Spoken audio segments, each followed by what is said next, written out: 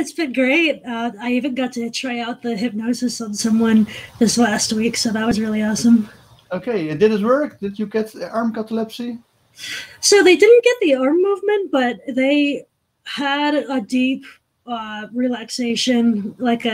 He described it as like a REM sleep episode almost. He was able to get the visualizations. All right, sounds good. Keep practicing. We want you to hypnotize the whole of the US. Oh yeah. Good. So that brings us to the topic of today. We start with the third part of neuro-linguistic programming. To repeat what we have done so far, we're doing the ABC NLP practitioner, where ABC stands for antecedent, behavior, and consequences. And studies of the brain have shown that most people, while they use antecedents to change people's behavior, they tell upfront what they want people to do differently. Actually, research has shown that the consequences of your behavior determine much more what you're going to do in the future than the antecedents. That is why it's important to actually go out and practice and then see that it works, because then your brain goes, oh, this really works, great. And we combine it with neuro-linguistic programming, NLP. And we have done the first part of NLP, the neuro part, where we looked at how the brain works, especially in terms of how you can control what you feel, what you imagine, and what you think, and how to make great decisions. And then we looked into the linguistic part, where we actually had two models, one to communicate to clarify and communicate to influence people. And that resulted in hypnosis. That was what we did last week, and that you practice, which is great. Hi viewers, good to see you here again. So today we're going to do something completely different. We're going to move to part 3, the programming part of NLP. And this actually has to do with how can we capture what someone does well in such a way that we can apply it to ourselves. And if we really like it and it turns out to be working okay, then we can actually pass it on to someone else. And this used to be called modeling. I don't know if you ever heard the term modeling in combination with neuro-linguistic programming. I have. I've heard it. I have heard of it, at least. Right. Yeah. And so many NLP, I say trainers, they lure people to their courses by promising that they learn to model excellent behavior. But it never happens, because how many people do you know that are able to behave in an excellent way that have actually done an NLP course to learn it? And not many. If any at all. So the NLP trainers, again, this is a false claim. It's false advertising. They claim that if you, for instance, would study a world-class violin of a violin player, that you then would be able to learn to play the violin within a very short amount of time and be as good as this world-class violinist, which is, of course, crazy. That's not happening at all. Mm-hmm. What's even worse is that if you then look what they're actually doing in the courses, it's not actually modeling at all. What they are doing is called strategy elicitation. They try to find one relevant strategy, and if you find one, they're already quite happy with it. Whereas a model is actually the complete, complete set of all relevant strategies. So you have to list many other strategies, at least more than one. Mm-hmm. But we'll also see, I'm not sure whether we can get to it this week or next week, but we'll see that that actually modeling is also quite a bad activity, because if you have the complete set of all relevant strategies, you're going to get so much information that it's very easy to look over some negative stuff, and then you're actually learning stuff that makes your life worse, because you're just handling too much information and you can't oversee all the implications of what you're learning. So the important part for today is actually to start to learn how the brain works, and even more precise, how the brain is able to code the meaning of what, at least how we give meaning to our life. And we are going to look into how we can actually code somehow code our brain to a way that is handy for I say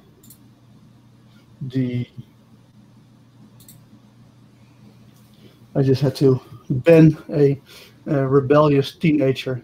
We're on a platform for teenagers, and sometimes teenagers get past us and they start to annoy us, so I had to ban one. So use my ban hammer to knock him out of the stream.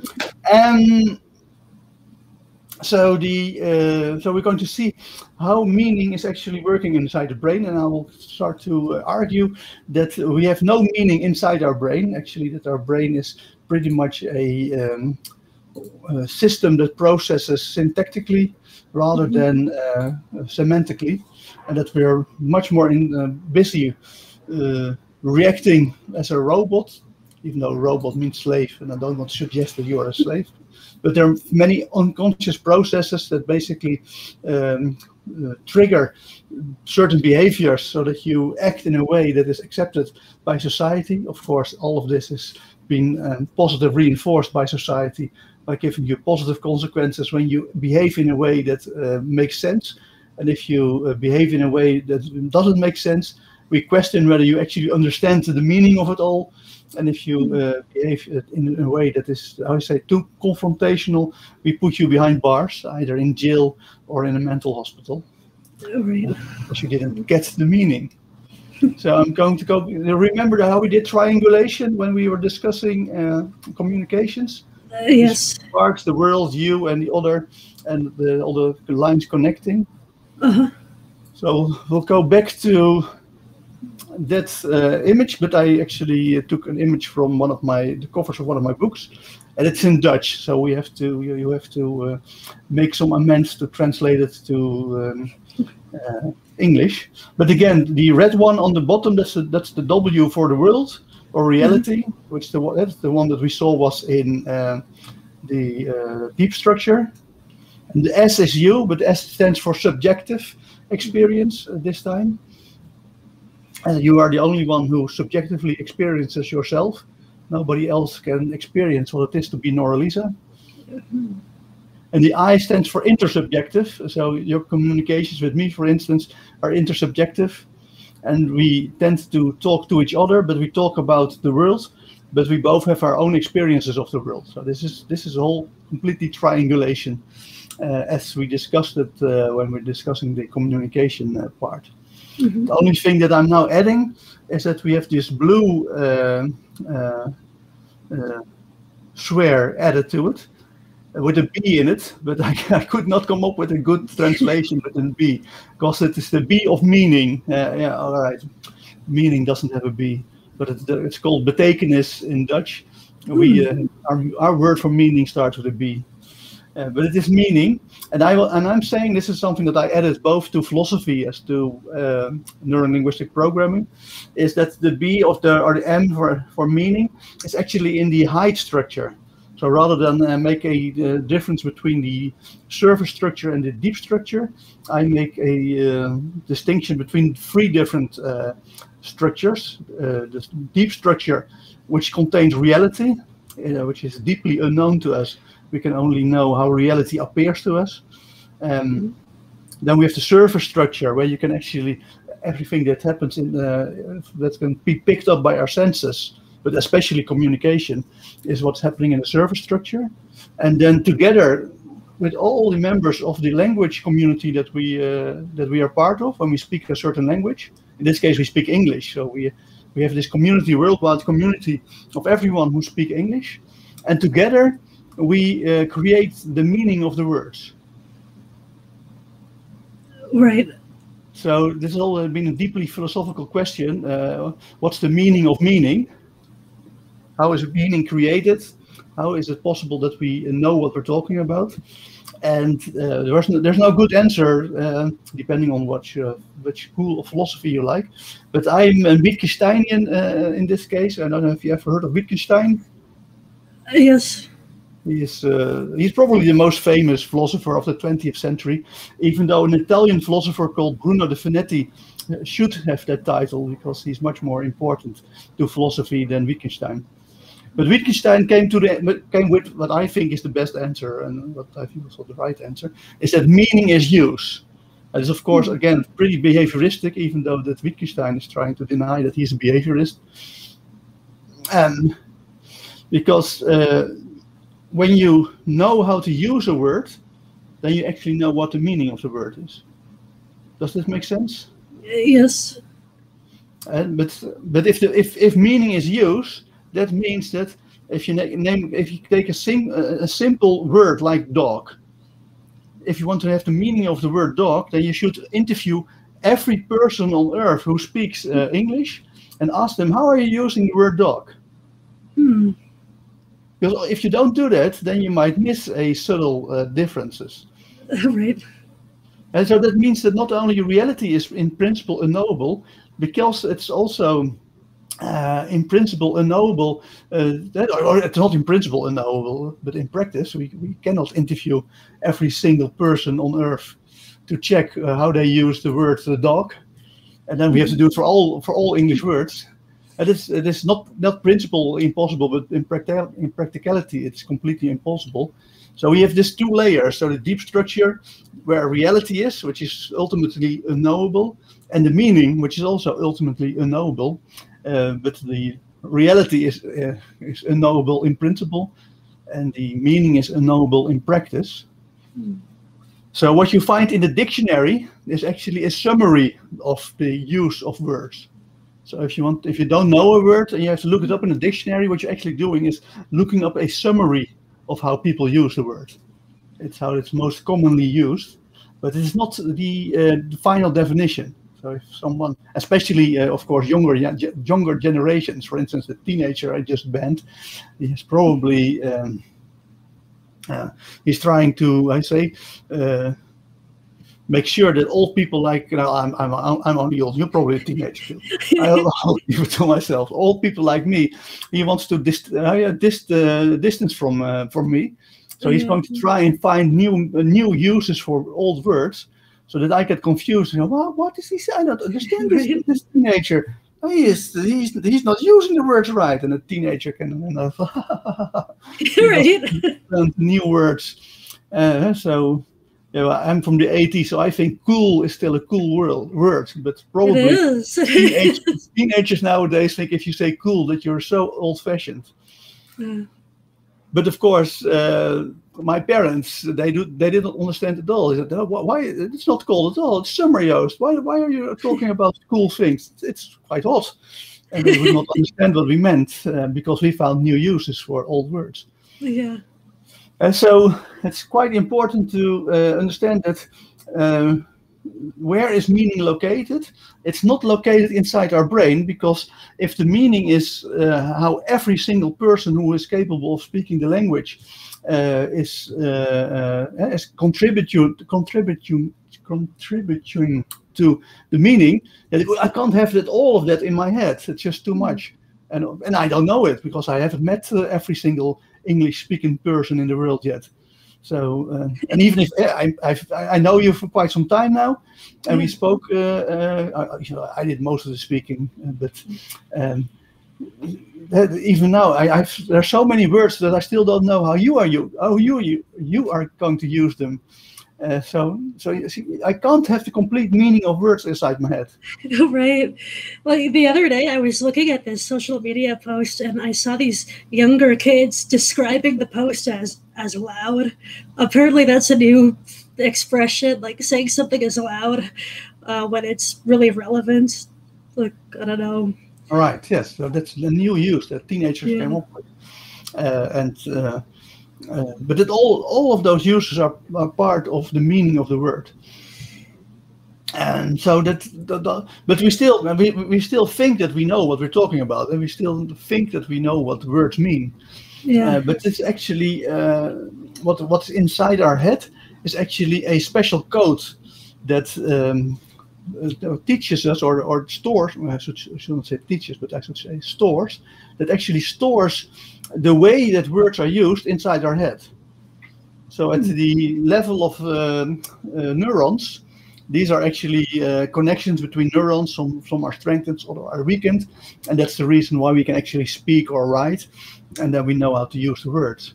But there's a trick. We can make of course, we don't know how the code is related to all the neurons, and which, if I learn the word loud, as you described, then if I remember it tomorrow, then it is somehow coded in my brain. That means that certain connections are strengthened inside my brain, others are weakened, and that's how I learn a new use for the meaning of a new use for the word loud. But I have no clue which connections, right? It's not like my brain is saying, "Oh, Joost, just to be clear, we strengthened connection X25-64, and we weakened A23-ZI."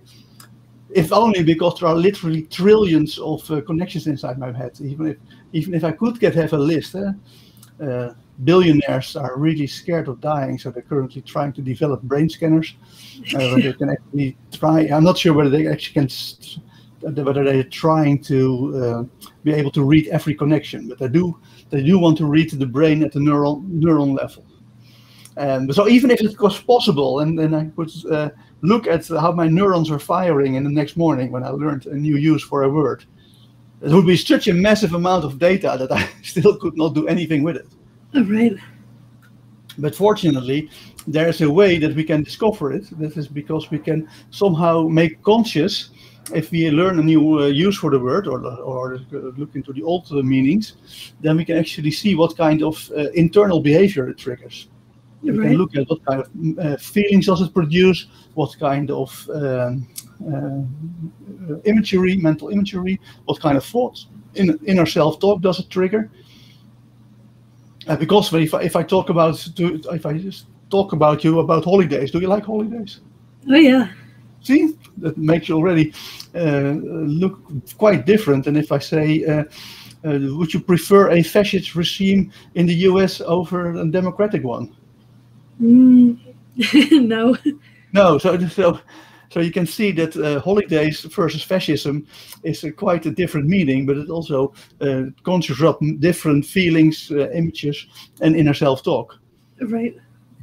And actually what so the senses, we call it a technical name, we call modalities. And so there are 5 modalities, which is basically what you see, what you hear, what you feel, what you smell, and what you taste. Those are the 5 modalities. Right. And then there is stuff what we call submodalities, which are, I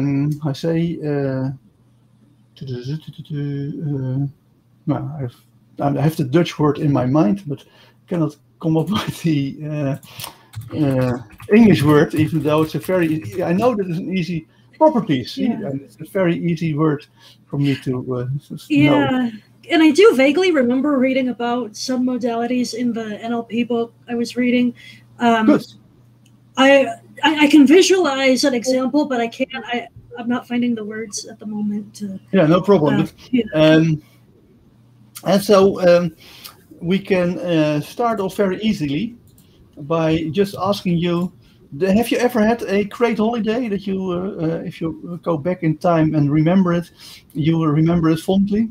Yes. Okay, so I guess that when you remember it, it actually somehow there appears some kind of picture, right, or some kind of mental imagery. Yes. So is it a 2D or a 3D mental image? 3D. 3D. Does it mean that it's completely surrounding you? You are completely in it, or is it a small box-like that you see in front of you? I would say it's completely around me. If I can think back to how it smelled, like even tasting the air almost, because I was near the ocean, and right. The smells. And so we have already found 2 properties of your visual, of the visuals that you created. And we know it's in 3D rather than 2D. and we know it's all encompassing rather than a kind of small box. Right. And actually, what we'll see is that those are the properties that actually code the meaning inside our head. And we have already done it because everything that the brain does, I can say everything that neuro-linguistic programming does is working with submodalities. But in fact, everything the brain does is working with submodalities. Of course, not really. The submodalities are just how we experience it subjectively in our conscious. What's below there is this network of strengthening and weakening of connections between neurons. Right. We can somehow figure out how the code works through these submodalities by making them conscious. And if you actually look at what we did with spinning feeling technique in the first episode of this course, is that we actually looked, okay, where is the feeling located? Is it in your chest, or is it in your belly, in your head? And that's one of the properties. That's another submodality. Oh, yeah. And so I say that you have if a negative feeling is in your chest and it is contracting, that would be the definition of how your brain defines the meaning of a negative feeling. Or even you might even add more words to it, a stressed feeling or an anger feeling. So, but those meaningful words are created by stuff that we can subjectively experience as submodalities. Right. And then what we did was we actually changed those submodalities, so they rather than contracting would go out, and rather than have a negative color associated with, we do the positive color, and then you start to feel good, and maybe you will get a complete new positive feeling like a fountain that goes up, and that is actually then the definition of a good feeling. Yeah. Again, we did the same with good and bad decisions. There was a location for good decisions and bad decisions, and our brain put these images on two different spots. And again, those are properties, those are submodalities, and we actually use those submodalities to understand how we could improve our decision making. Right. Yeah, I see what you're getting at here. Right. So if we took at the black and white rewinding technique, the fast phobia cure, if we had bad experience in the past, we remember them in color, but color is part of the code which creates this negative meaning. Right. And we discovered that when you change from remembering in color to remembering in black and white, then suddenly the meaning has changed and the negative feelings disappear. Oh, yeah. So let's see. You can read the text on the screen? Yes. Good. Because we have literally a huge list of submodalities. I'll just quickly scroll through the whole list. So you can see, and we'll go through it in detail. But you can see it's a whole list. Right. And so what you can actually ask people at any moment in their life, ask them, okay, kind of freeze what you're experiencing now. What kind of visual stuff do you experience? What kind of feelings do you experience? What kind of inner self-talk do you experience? And maybe smell and taste. In the case of your memory of the ocean, then there was the smell and the taste of the ocean. So that can be part. And then you can actually list all the submodalities, all the properties in these columns. Yeah. And as you can see, we have two columns. We have the current situation and we have the desired situation, because this is basically how NLP solves anything. Because the idea of NLP is that every person on Earth has experienced a set of submodalities in the past that will be the solution for the current problems. If he or she is able to, reactivate those submodality codes. Wow. Would you be able to send me this list? Yes, that's no problem. At least I can have it for my own notes. Yes. It's also on NLP Flix. I think it's in Dutch on NLP Flix. But let me quickly look, and then I can add the...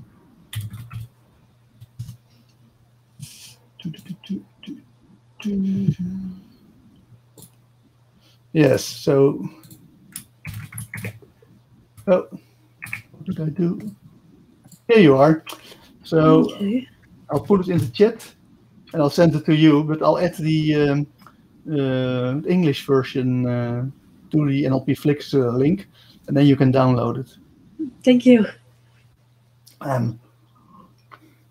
Because even though it's quite a boring list, and next week we'll do it in a more elegant way, then we go over by strategies.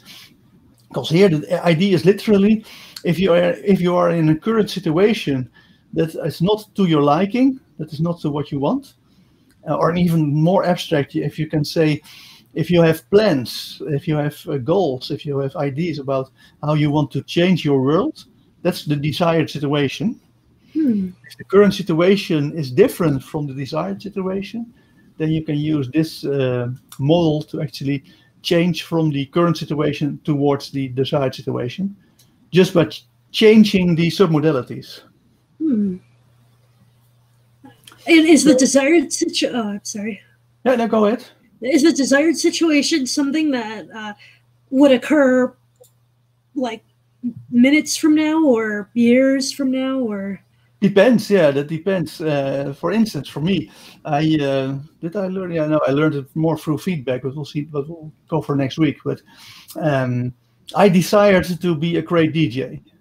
Okay. Have you listened to my DJing recently? No. Was the music before the show started? Was that yours, or? No, that wasn't. It still has. I'm not making music. I'm not producing music. I'm only playing records of tracks from other producers. Okay. But I'll put another link into the chat. Oh, yeah, that'd be awesome. Check out my music, because nowadays I'm a great DJ, even though I say it myself. But and I say knowledgeable and skillful enough about the whole DJing stuff that I can proudly say that I'm a great DJ, even though I'm tone deaf and arrhythmic. So that makes it a bit of an issue. But at the end of the 90s, in the previous century, I wanted to become a great DJ. Mm-hmm. I thought I was a great DJ, but my ears were just not that developed, so I didn't hear how bad I was. I was really bad and sucked at it. And other DJs tried to explain this to me, and it took me years to learn it. But that's actually what you can use as a desired situation and then the current situation. But the changes are quite, took years and years of practice and rewiring my brain to get into a situation that I actually was able to DJ as good as I can. So even though you can use it for long-term stuff, it's most of the time used for short-term stuff. Right. For instance, do you prefer, I check another translation. My English is very bad today. Do you prefer confusion or clarity of thought? Clarity. Right. So then clarity would be desired situation. And is there something that you're still confused about, that you're still struggling with, that you don't know the answer to? Yes, like within my life generally, I would say yes, there are a few things. Okay, we only need one to practice with. Okay. But we start with what we do with NLP. We start with the desired situation. Okay. So now we go back in time. Did you ever have these? In German they call it aha-erlebnis. In Greek they call it eureka. So a moment to clarify. Oh wow! Oh, now I understand it. Have you ever had a moment? Yeah, I have. Okay. And can you go back in time and relive that? Yes. All right. So, and there are visuals attached to it? Yes. Good. So now we could just fill in the list. So let's go. Okay. Number of images is 1? Yeah. Okay. And so the movement speed, is it a still image or is it moving? It's moving. At normal speed? Yes, normal speed. So we type in 100. Color or black and white? Color. Okay, and so there's a 1. And the brightness, if it completely blacked out is 0 and completely white out is 100%. 50% is normal colors. Is there? I would say 50% normal colors. Yes. And the focus is basically how I say yeah, we call it lens, but probably it's also in English lens. Whether it is in focus or out of focus, Yes, it's in focus. and completely in focus. Yes. Okay, let's add 100. And is there an edge around the visual? Yes, there is. Good. Yeah, kind of like a TV screen. So we go to associated, dissociated. This is basically, are you looking out of your eyes? Are you in the middle of the whole mental image, or are you as if there's a camera team following you along from a distance that you see your body? I'm associated. I'm viewing it in first person. Good. Associated. And can you show me how big the image is? It's maybe about this big. So the height would be like in centimeters, like 40 centimeters? Yes. A bit more than a foot. And the width would be like 80 or maybe 90? Yeah. Yeah, 80 or 90? 85? How about 90? Okay. And it's a rectangle, right? Mm-hmm. Yes. Is it 2D? It's 3D. 3D, okay. So it's like a box. Yes. Good. And if the box is in front of you? Yes, it's I would say very close. Like, Okay, so if we take the lower left corner on the front, I would say it's like 30 centimeters to the side of you. I would say it's like right in front of me. Oh, it's probably right in the middle, so that's probably 45 centimeters, given that it was 90 centimeters. Yeah. Okay.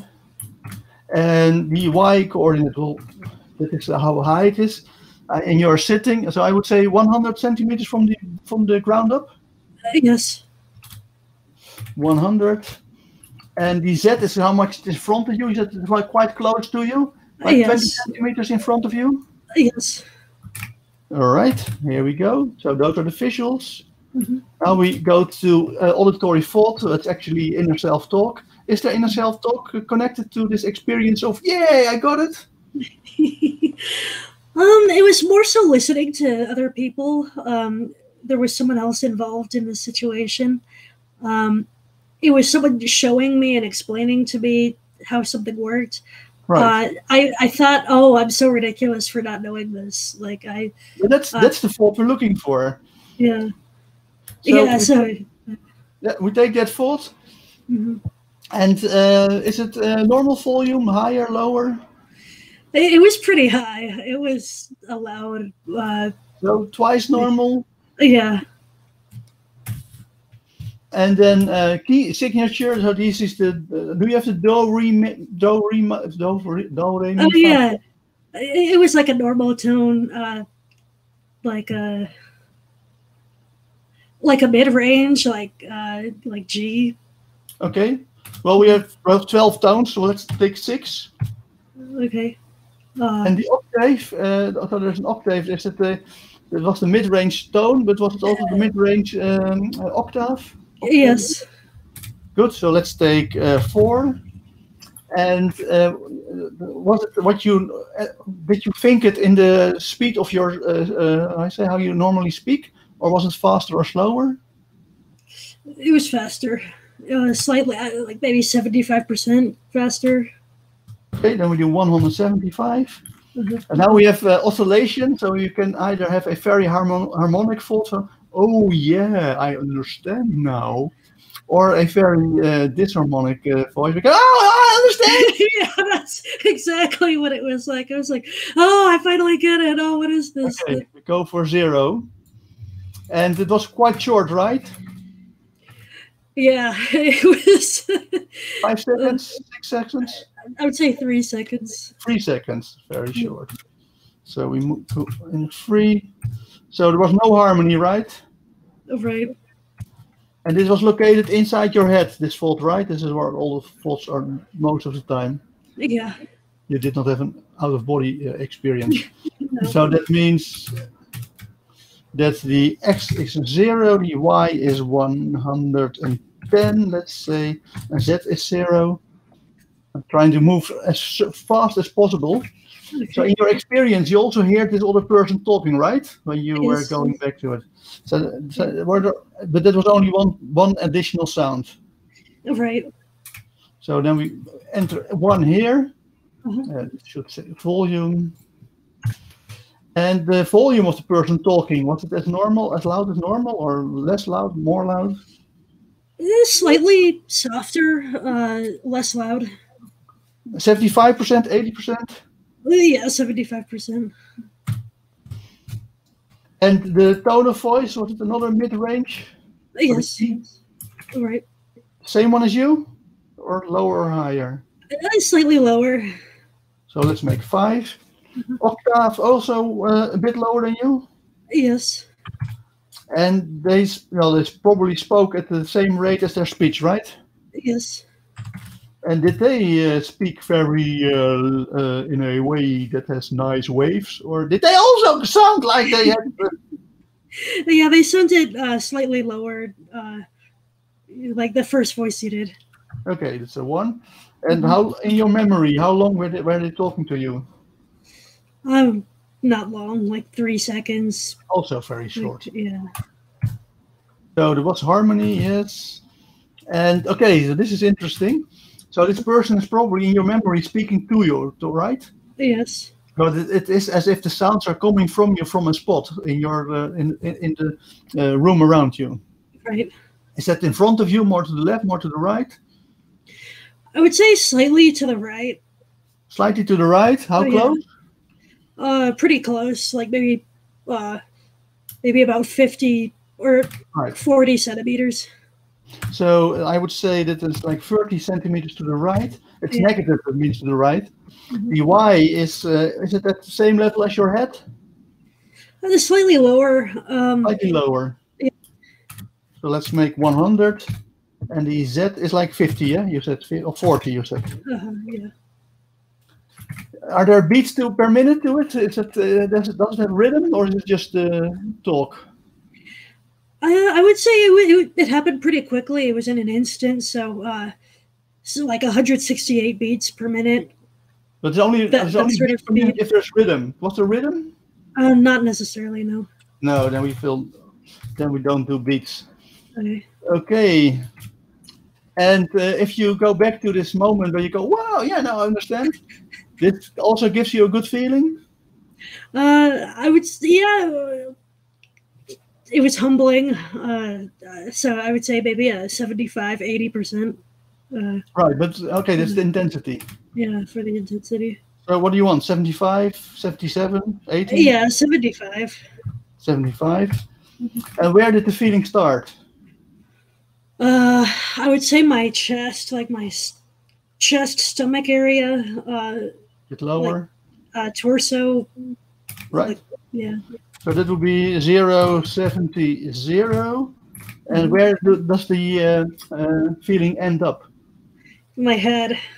Okay, it goes up inside your head. Yeah. You already decided your head was 0, 110, and 0.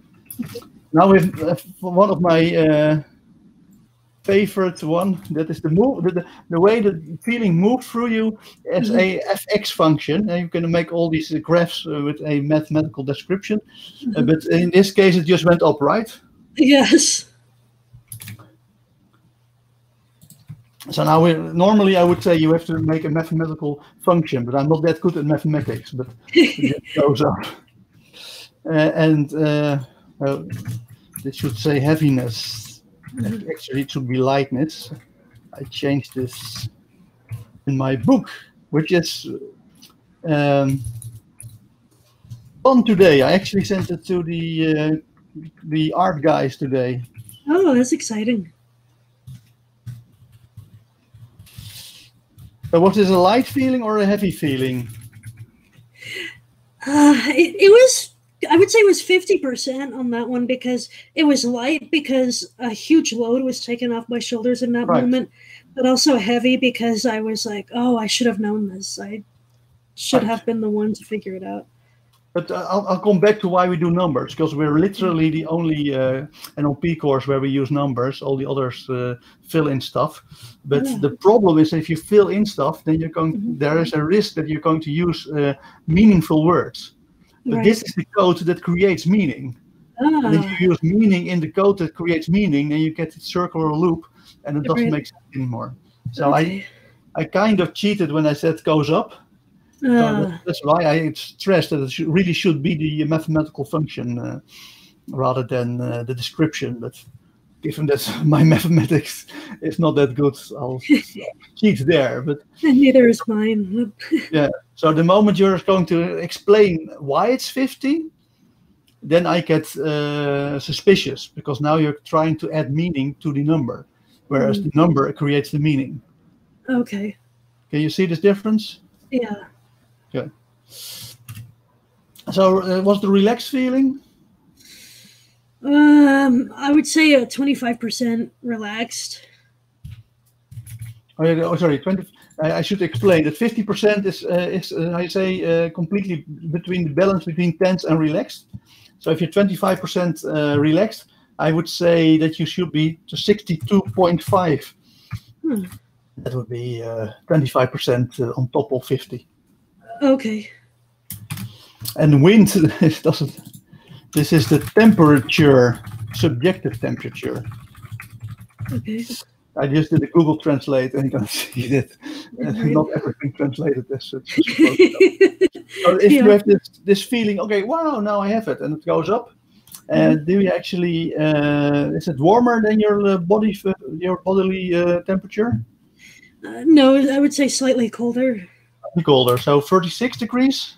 Yes. That is by the way, that is I say centigrade. Celsius. Celsius, yes, that's what the one. So I'm doing Celsius because I have no clue about Fahrenheit. It just messes. I can do a translate. Celsius to Fahrenheit. 96.8. We'll add it. Good. You can see we are going down a list quite, I'd say, automatically. But what we're actually doing now is that we're finding out how your brain works. Right. So then we might have secondary bodily reactions following the primary emotion. And is your breathing speeding up, slowing down in case? Yeah, I got it. I would say it was speeding up. So where do we go? How many breaths a minute? I think you do about 13 to 14 normally. So it would move up to 18, 19? Maybe 50. It was a slight increase. Go to 15. Okay, that was 50. Heartbeat goes faster, slower? Faster. So that would be like 70 a minute? Yes. And your body temperature would stay the same? I would say maybe it rose at least 1 degree. Okay. Yeah. So let me check. Yeah. What? My Fahrenheit goes. Oh, yes. So it will be like 98.6 in Fahrenheit. Right. And did you start to sweat? Yeah, I probably did. But also now when you're remembering it? Yeah.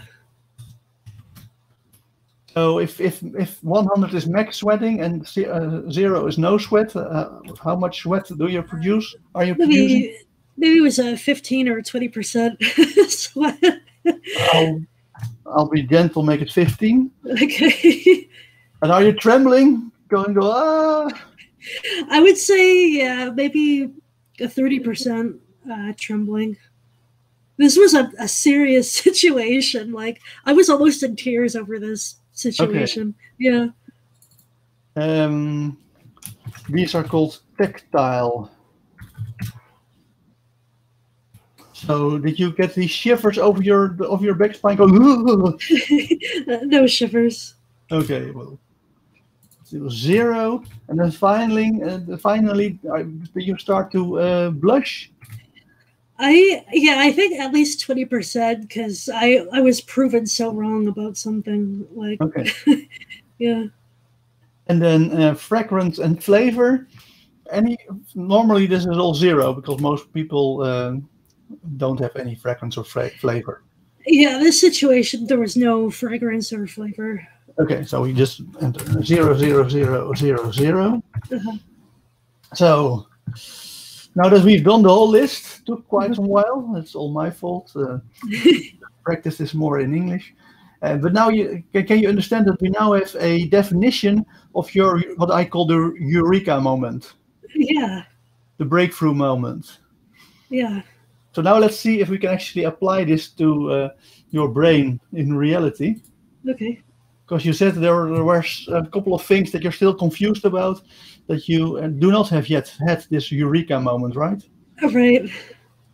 Can you pick one?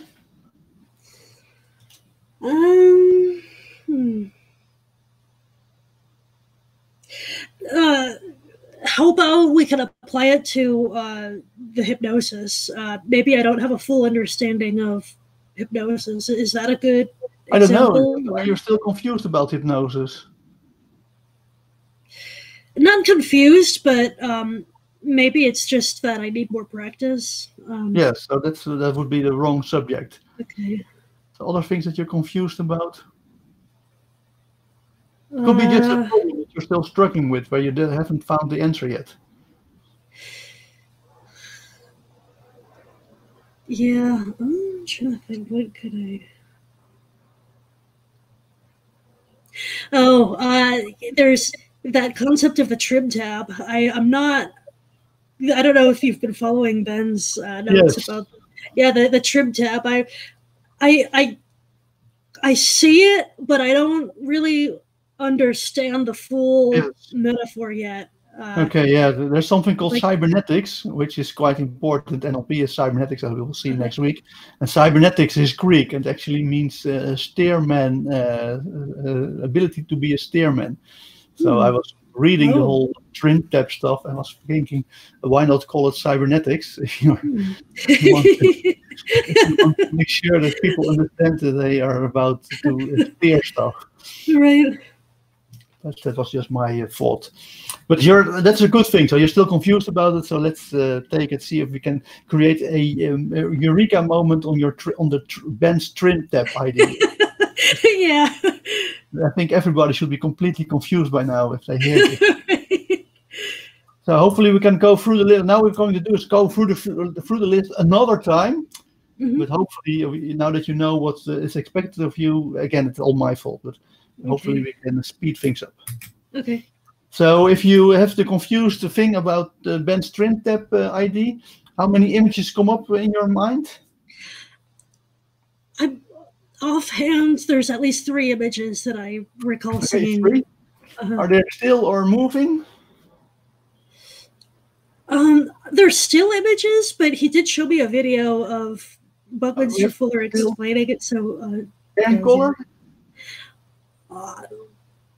Let's say black and white for now. Yes, no, you don't get any other chance. This is it. The brightness, is that normal? It's a little dim. Okay. Maybe 40%. And is the focus sharp, or is it still less focused? I would say like 80% focus. 80, good. Is there an edge? Yes. All right. Associated or dissociated? Dissociated. Oh, I made a mistake. It was associated. Right, on the other one. The wrong number. And okay, how big are these images? Pretty small. Like maybe like 10 by 10? Yeah. That means they're also square? Yeah, just about. Yeah, they're in 2D, I think. Yeah, 2D. All right. And where's one of the images located? I would say the middle one. Slightly to the left. Right. Yeah. So it might even be a bit more than 45, say 55. Yeah. And they're the same height.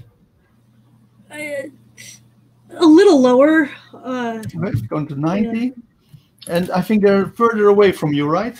Yeah, like a little further than the other. Like a lot, quite a lot further. 120. Right. Good. See, we can do this very quickly. Yeah. Do you have inner self-talk when you hear about Ben's trim tab? Not a whole lot. So maybe about a 20% volume. Yes. Well, yeah. That's a fault. Yeah.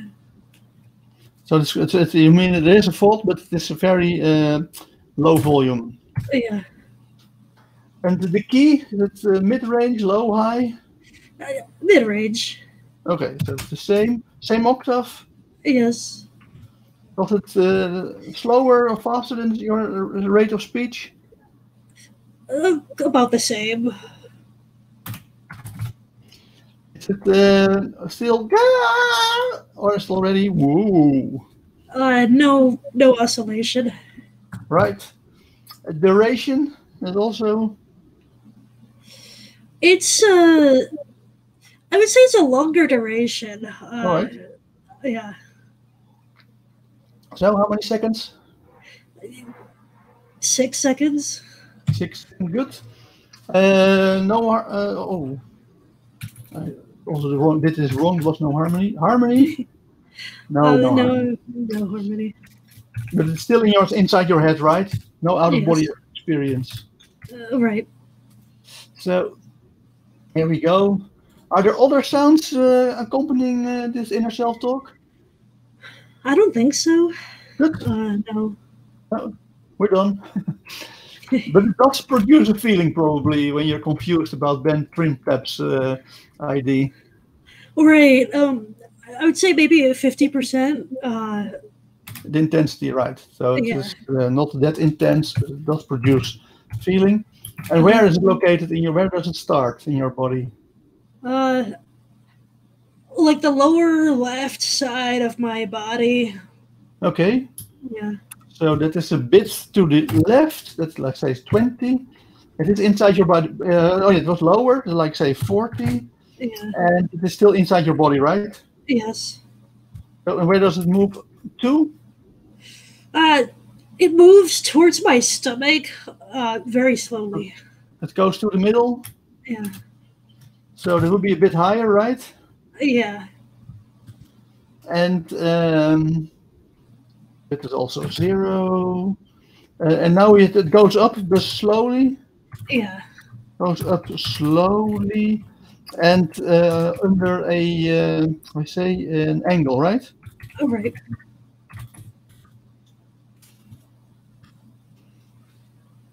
Is it light or heavy? Heavy, like maybe 75% heaviness. Right, so that would be 75. Oh wait, I'm sorry. 2.5. No, I'm recalculating. It's no problem. And the relaxed, so it's it's tense rather than relaxed. Yes. Okay, and how much tense?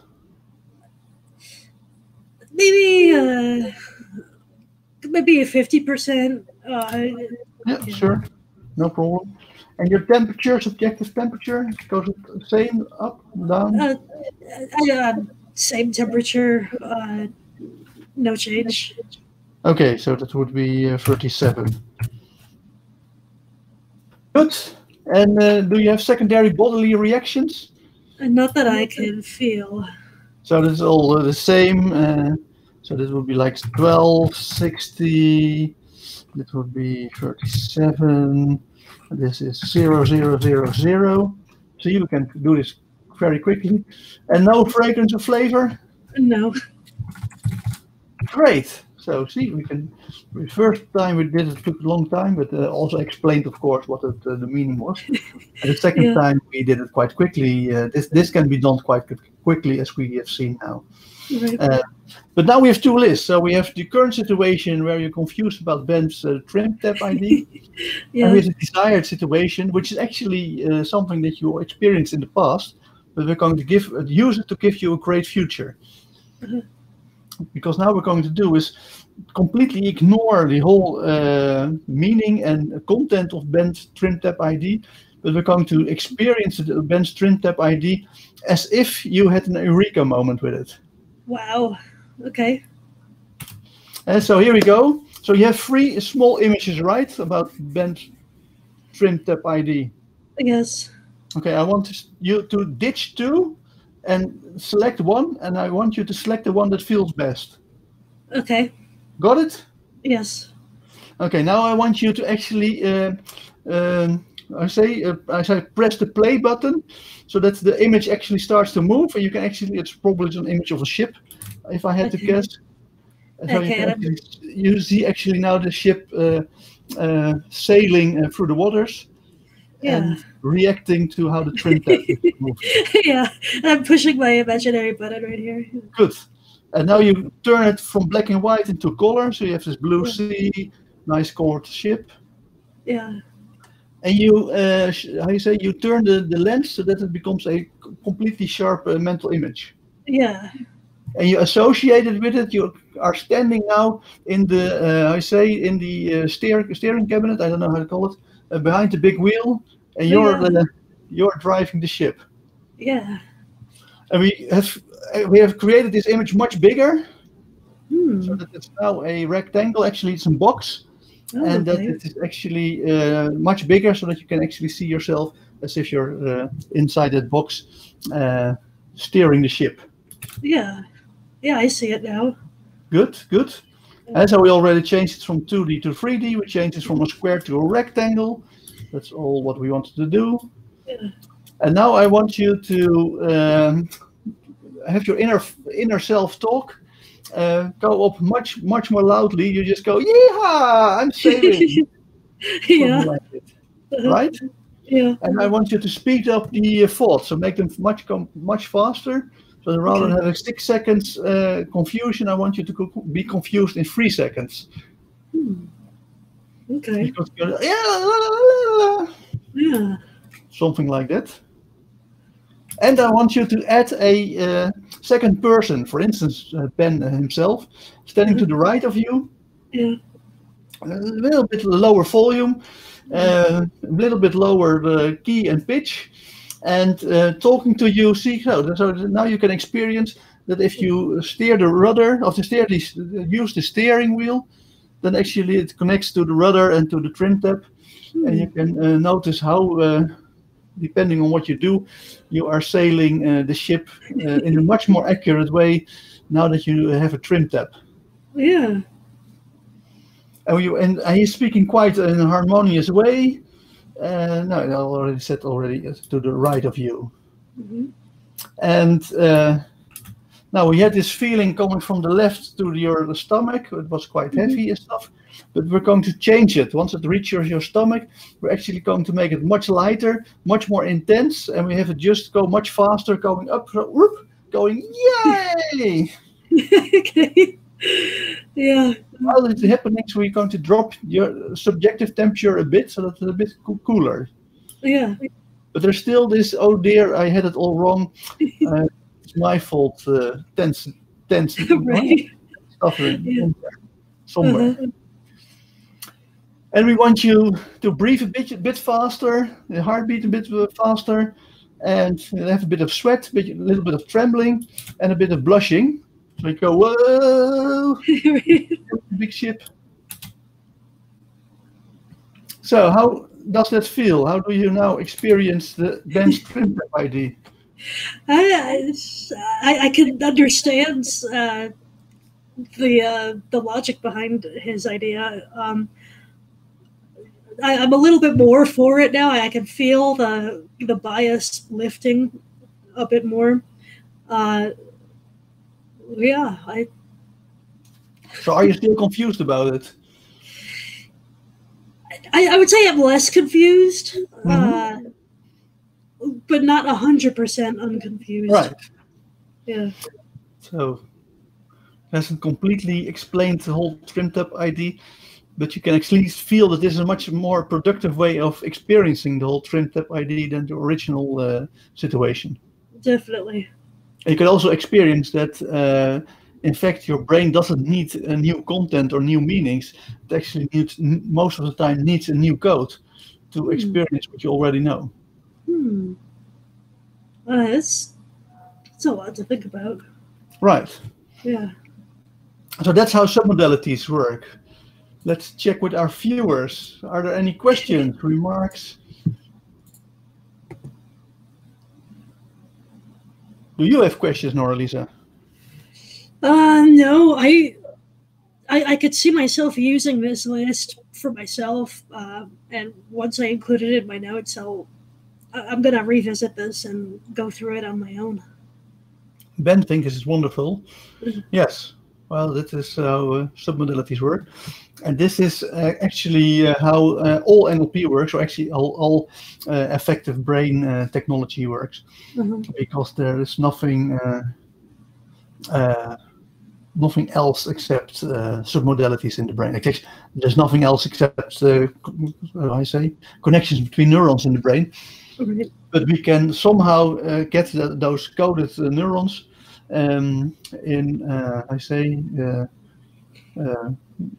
somehow reflected in our subjective experience through submodalities. Right. Ben immediately wants to put it in the book as workbook page. Ah, right, yeah. So you're more than welcome to put it in the book. Thank you. So if there are no more questions, then we are done for today. And next week we're going to do NLP strategies, which will be pretty much the same as this, but then in a more elegant way, because this was quite, I say, brutal. But I took it you are into IT stuff. Oh yeah, that's what I do for my work. Yeah. And so programmers love this stuff, because this is basically how you can program your own brain. There is a big question before we sign off. Joost, a time ago you mentioned for sleeping problems to visualize a digital clock with the subscription sleep through or continue to sleep, but then in Dutch. Would it like this also be possible when you foresee a difficult situation in the future, like the hungry feeling when you're fasting, to connect this feeling previously with another feeling, like the feeling of satisfaction after eating a lot just before fasting? And if possible, do you think this is useful? Yeah, it could be quite useful, but I don't think you need to do this through the technique to program your unconscious mind during sleep. I might have now triggered. Did I explain it to you, Nora Lisa? The one like visualizing digital clock, no. So now I have to explain it to you, because otherwise you'll go home and think, what are they talking about? So it's easy to do NLP techniques while you're awake, right? Yes. But how can you do them when you're asleep? Well, you can't do it consciously because you're asleep. Right. But you can program your unconscious mind to do it for you while you're asleep. Yeah. But you do this with these 80s alarm clocks. Do you remember those? Yeah. Hopefully you remember a Philips alarm clock, because it's a Dutch clock. Oh yeah, like those big ones. Yes, with these red numbers on them, right? Digital red numbers. So now if there's stuff that you want to do while you're asleep, I can, for instance, come up with great new ideas, that you just imagine a really giant 80s alarm clock, hopefully from the Philips brand. Like 3 meters wide and 1 meter or 2 meters high, and you just program it. So I'm assuming that you're asleep at 3 a.m. in the morning. Yeah. So you just say 0, 3, ... It also might always these 2 dots, 0, 0, and it's important to first start with continue to sleep, because otherwise you wake up, which is not handy at all. Right. So you say continue to sleep, and come up with 3 new brilliant ideas for me to know when I wake up in the morning. So you just imagine that when you're laying in bed just before you fall asleep. Right. And you can do anything. So if you want to wake up at 7 a.m., refreshed, full of energy, you just say .7 double dot 07 dot dot 00. Right. Wake up with lots of energy and good feelings to enjoy the day. Whatever you can make up, you can put on this giant 80s alarm clock, and your unconscious will tend to see if it can you do it actually while you're asleep. So you could do, for instance, what Sheila is suggesting, but I would say that is much more handy to use the black and white rewinding technique, because this is about the future. So why not, if you want to remove the hungry feeling when you're fasting, why not rewind in black and white the whole scenario where you're fasting and having hungry and are hungry, and then see yourself fasting and noticing, oh, I don't have any hunger at all. So I would just use that technique rather than do it through the sleep time. Any other questions, remarks?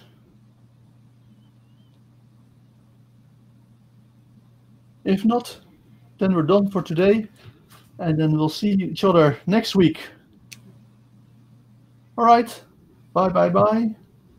Yeah, thank you. Oh, you're welcome. Just checking to see if nobody else has a very last moment a question. But there are no more questions. Bye. Bye.